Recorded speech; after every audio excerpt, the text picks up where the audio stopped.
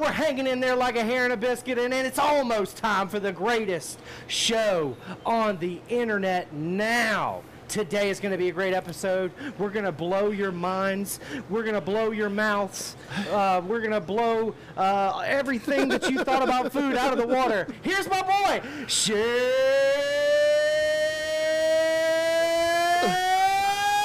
Jumpin'!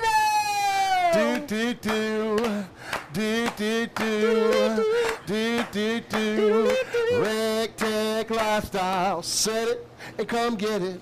When the sun starts going down, live your life the way you like. It's a RECTEQ lifestyle.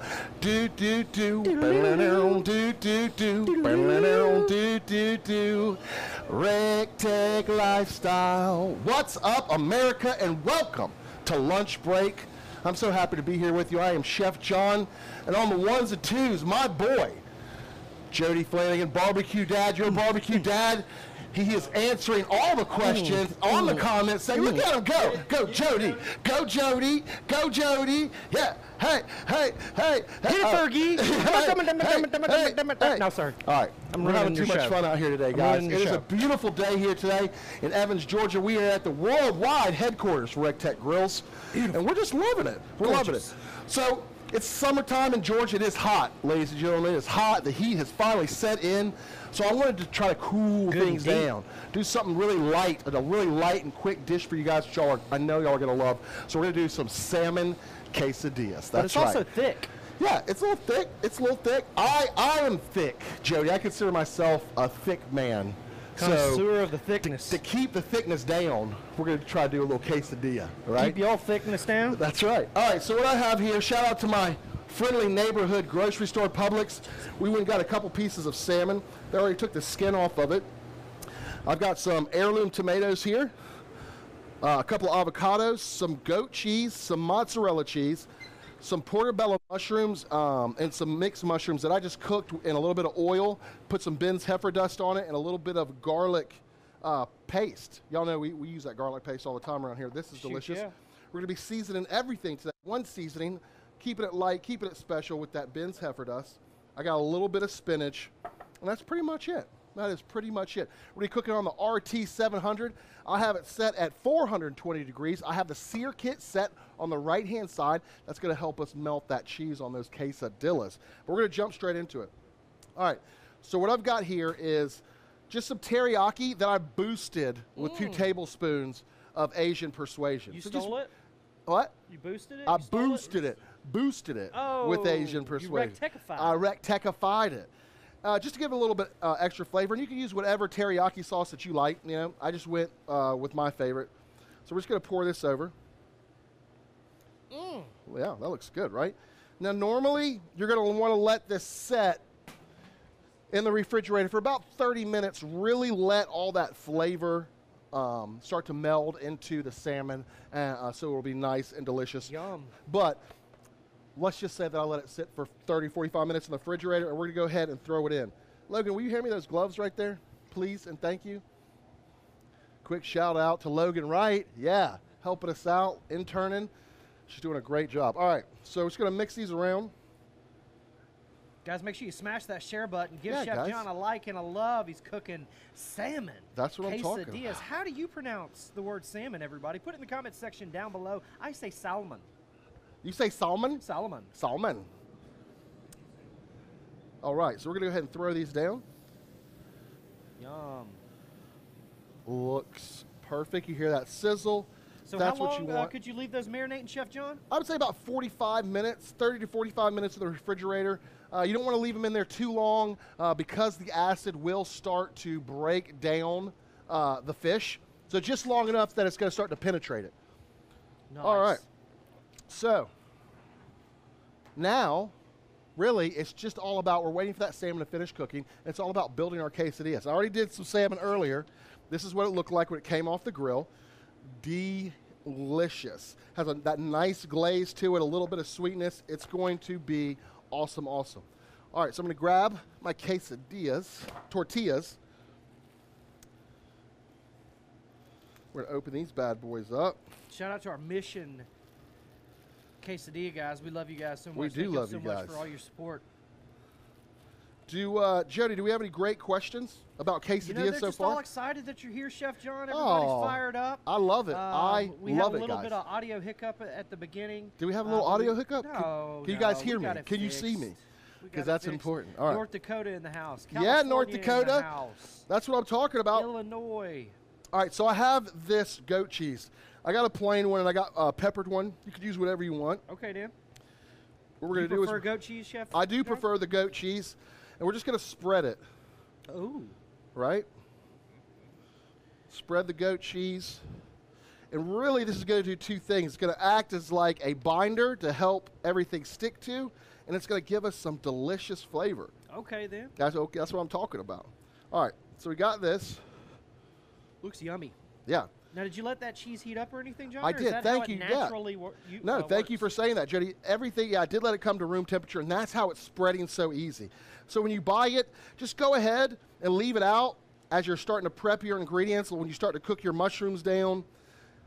But you could add whatever kind of cheese in here. Boursin cheese would be good. Just regular cream cheese would be good. Would any kind of fish work, Chef John? Any kind of fish would work in this. You could do tuna. You could do flounder. I would try to stay tilapia. I would try to stay close to the flaky fishes. You would, instead of those really dense fishes, it's not going to work as great. But yes, you could use any fish you'd like. Nice. All right, so now we're going to take the shrooms. I've got some portobellas in here. Dang. Yeah. What kind of bellas? Portobellas, them baby bellas. And then I had just grabbed a mix. There's some shiitakes, there's some buttons in there. And this was so simple, guys. Garlic paste, 1 tablespoon of garlic paste. I used about half a pound of butter.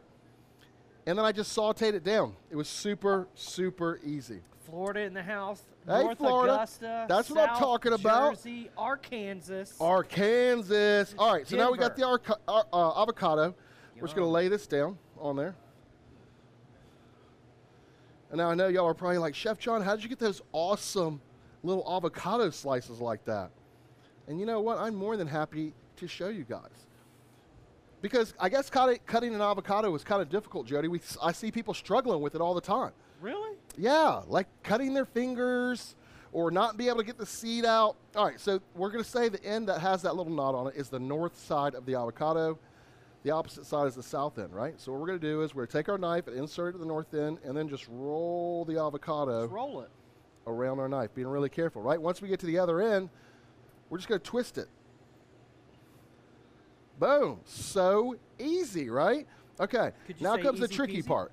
You're going to go ahead and tap and twist. See, it's okay if it doesn't come out. Tap and twist. Uh-oh, this one's acting up. This one's going to get it. This one's going to get it, but there you go. There you go. There you go. We got it off. All right, now we're just going to slice. I'm going to make nice little vertical slices. Florida, Texas, Ohio, Minnesota. What's up, everybody? Thank all you guys for tuning in. Guys, do me a favor real quick. Before I finish showing you this avocado trick, smash that share button. And it's not just for me, it's for you guys. It's the only way my boss knows that you guys love the content that we're bringing you, and he looks at those shares. So smash that share button. Help me help you keep bringing you awesome content. That's it. All right, so now we take our spoon. We're just going to go into the side of the avocado, and then we're just going to roll the spoon around, right? Yum. Roll it around, and then just lift it out. Boom, and then they're already perfectly sliced little pieces. All right, I'll show y'all one more time. All right, just making, we're going north to south, vertical. We're not going all the way through the skin of the avocado. Just north and south, real nice like. Taking our spoon, going in the side, and then just lifting the whole avocado out. It's all sliced perfect. See how easy that was? So easy, guys, so easy. Okay. So now we got our avocado in there. I'm going to take a little bit of this tomato. And these are heirloom tomatoes. It's tomato season, guys. It's that time. Now, I don't necessarily like the heat because I get hot quick, you know? Ooh, thickness, old thickness gets hot quick. But it does, the summer does bring the delicious, delicious fruits. I got some beautiful heirloom tomatoes. So, John, did you have the skin on these salmon? I did not. I had the skin taken off the salmon, boneless, skinless on the salmon. And your butcher did that for you? The butcher did do that for me.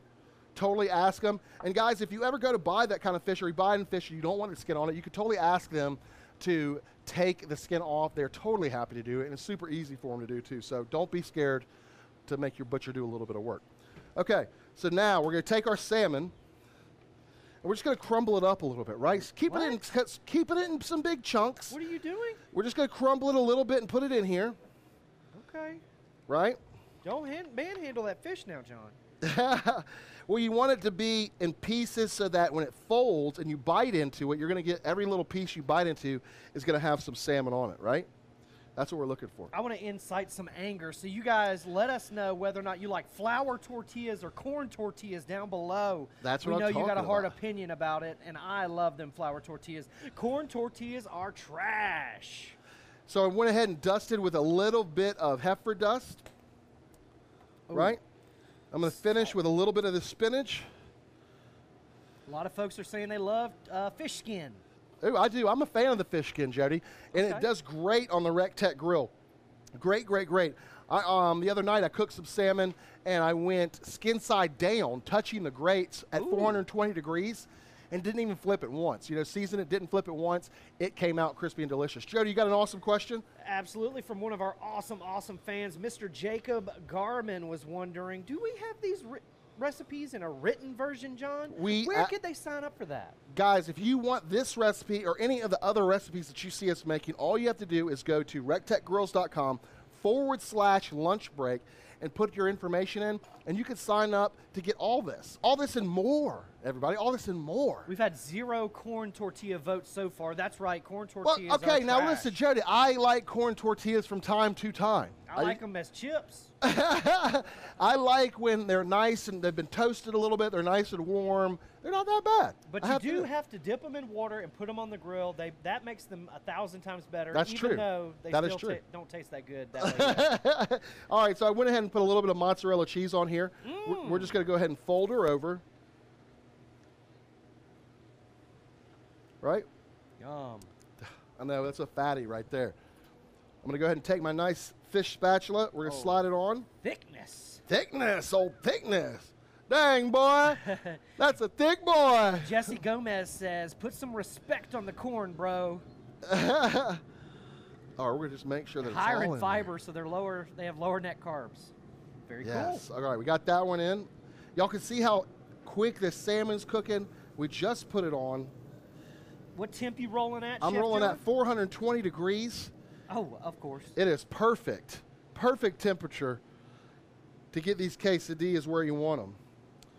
All right, we're going to take the second quesadilla. We're going to stick it right here like that. Ooh, Jody. Man, that thing looks good. Jody. That looks delicious. Yum. But I'm not going to lie to you, Jody.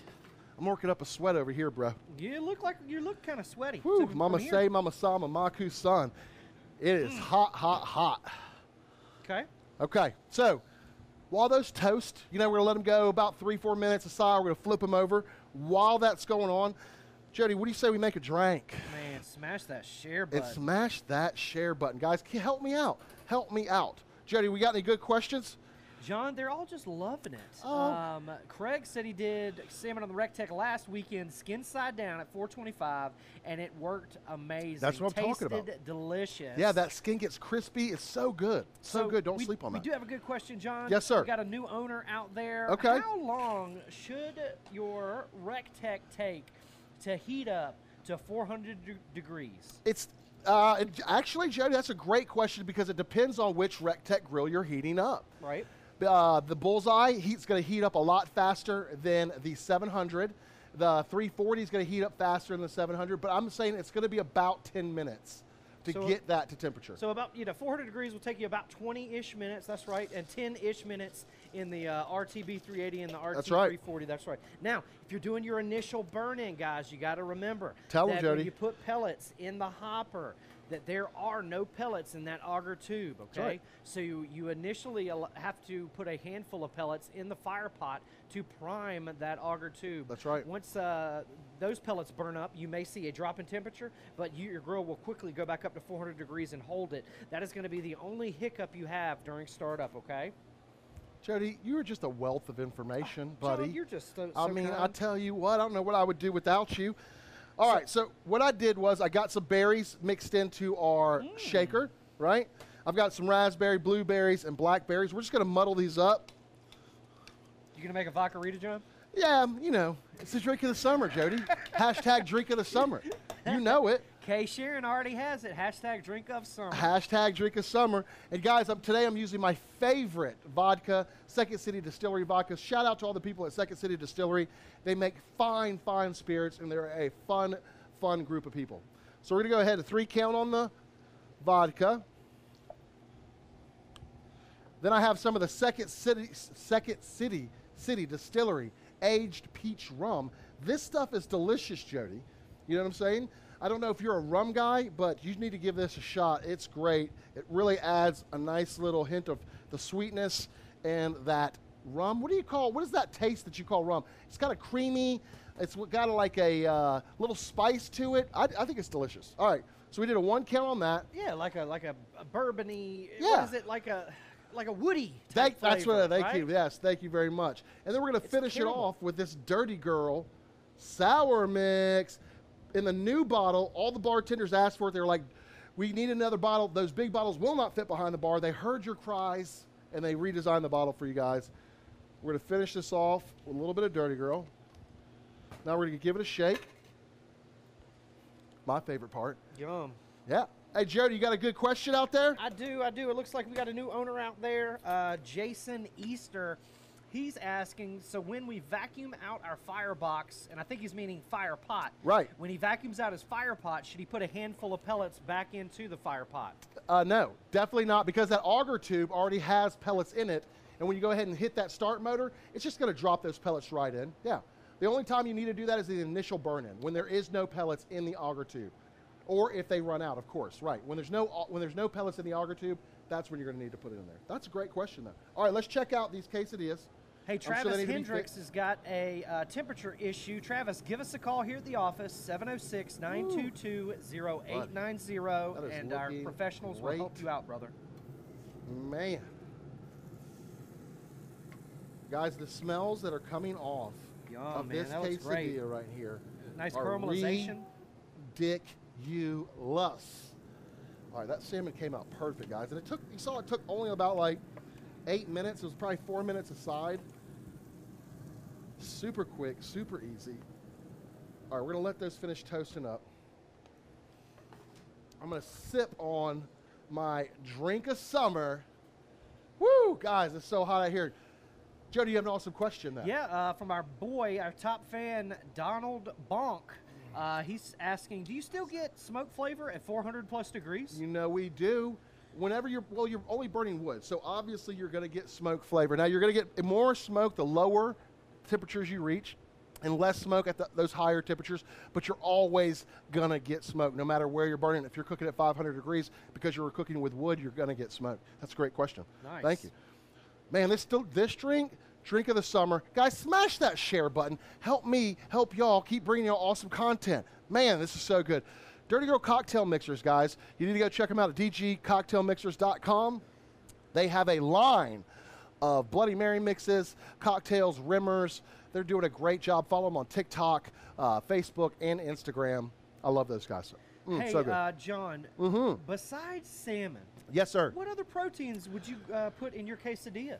Oh, well, Jody, that's a great question, because really you could put whatever proteins you like.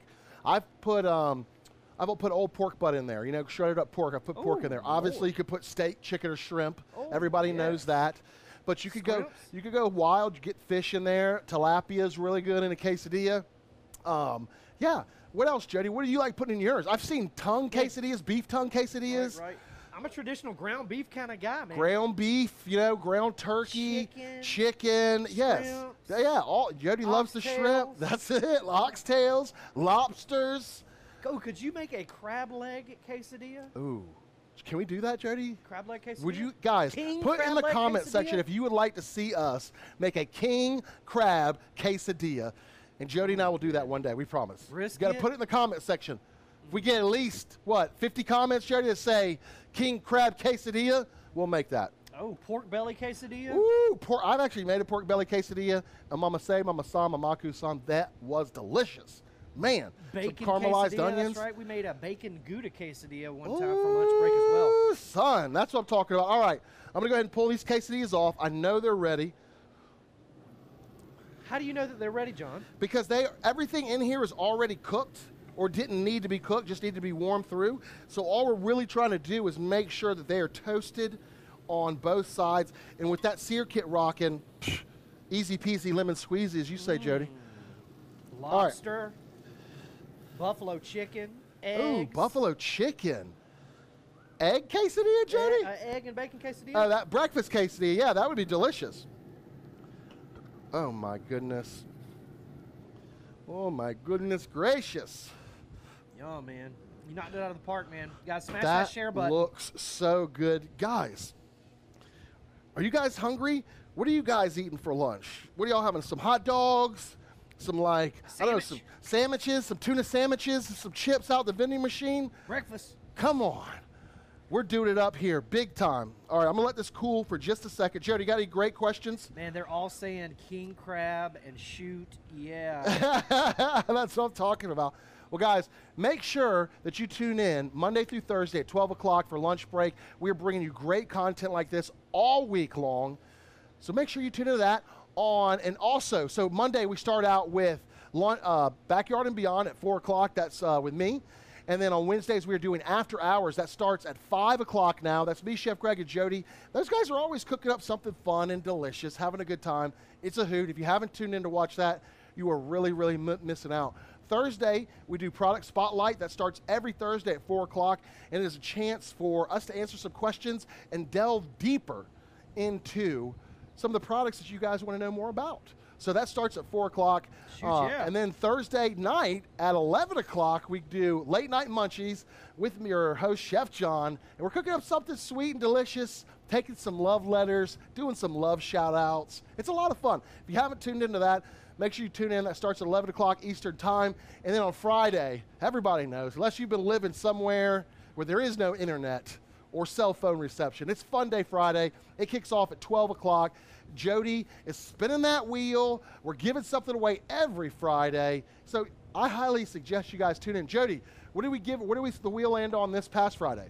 I believe it landed on a RECTEQ Volume 1 cookbook, Chef John. And that is a wealth of information. It's got some secret recipes in there. Over 40. Yeah, over 40 regular recipes. And it's got some secret ones in there too, right, Jody? Shoot, yeah. Shoot, yeah, that's what I'm talking about. So guys, tune in every Friday at 12 to watch Fun Day Friday. It is a great time. We're having fun. We're having fun. All right, let's go ahead and cut into these bad boys. John, yeah, I was just about to ask. We need to cut in there and give it a little taste test. Yeah. Make sure it's safe for everyone to eat. Ooh, buddy. All right, Jody, I got one for you over here. Oh, for me? Now, it's going to be kind of hot, bro. Well, I'm used to dealing with hot things. Yeah, you are. If you know what I'm saying. But I think you do. Guys, man, it's fire. Cheers to you. Come on and get a look in there. I'm going to recap I'm going to open up a recap. We've got some goat cheese in there. We've got some salmon that I marinated in some teriyaki. We've got a little bit of spinach. We have some portobello mushrooms that I sauteed off with some garlic, salt and pepper, a little Ben's heifer dust. Oh, no, you did. Oh, my gosh. And then mozzarella to hold it all together. A little heirloom tomato. What other cheeses, John, would you recommend? Oh, man. Well, we're doing goat cheese. You can do cream cheese. You could do Boursin cheese. You could do whatever cheese you really like, whatever, some of your favorite cheeses, whatever your favorite cheeses are. Sharp cheddar would be good in this. Jody. You knocked it out of the park, bro. This is really good. All those fresh flavors. Super fresh, tomatoes, super light. Avocados and mushrooms. It's really great meal for the summertime, Mixed with this Dirty Girl cocktail. Good and I need a reason to add spinach into my diet menu. Yeah. Yeah, And switch it up. If you didn't like spinach, you could switch it up to arugula, spinach, lettuce. You're only limited by your imagination. So what was the marinade again, Chef John? So the marinade for the salmon is your favorite teriyaki sauce. Just go to the store, whichever one you always get that one. And then add 2 tablespoons of Asian persuasion to that. That's Jody's Asian persuasion. Yum. Just to kick the flavor level all the way to the top. It came out delicious. We cooked it on the RT 700, had it set at 420 degrees, took about 4 minutes aside to cook, 8 minutes total. Had the sear kit on the right side, through the tortillas, stuffed them. Jody, it was so simple. Could you use the griddle? You totally could use the griddle. That's actually would be totally acceptable. But I just had the sear kit out here, so that's why I did that. Guys, I want to thank you so much for tuning in, hanging out with us. Remember, with all the craziness out there in the world, let's take time to listen to one another. You know, we are our brother's keeper. And always remember, quality food is quality of life. We'll see you at the RECTEQ. Do, do, do. Do, do, do. Do, do, do. Hey, you call out, Jody. You yell at those people, John. RECTEQ Kevin lifestyle. Boomer, what's up? Come get it. Terry When Bless, sun how you starts doing? going down. William Hightower, Live Bob your Thayer, life the Terry way you Batchelor's out like. there It's looking RECTEQ lifestyle. Michael Frederick, Do, Jeff, do, do. Wingo, Do, Patrick, do, do. Donovan's out there. Do, do, do. RECTEQ Shout out Justin lifestyle. Pass, Do, Greg Leinart, do, Joseph. do. What's up, Vince, Do, Kerry do, Poss, do. Les Burrell, RECTEQ Teresa Pierce, lifestyle. Do, Gary do, Fisher. do. Do, do, do. Yum. Do, Steam do, quesadillas. do. RECTEQ lifestyle.